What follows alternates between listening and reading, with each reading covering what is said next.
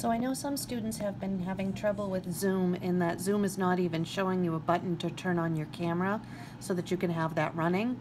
So I want you to double check the settings on your Chromebook if that's an issue.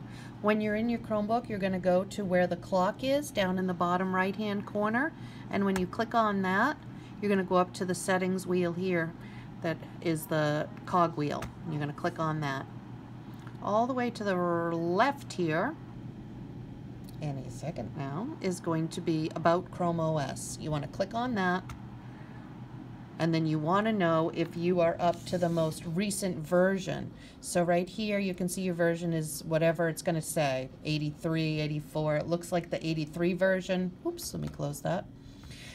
It looks like the 83 version is the one that maybe is not working well for cameras. But no matter what version you're on, go ahead and click for updates.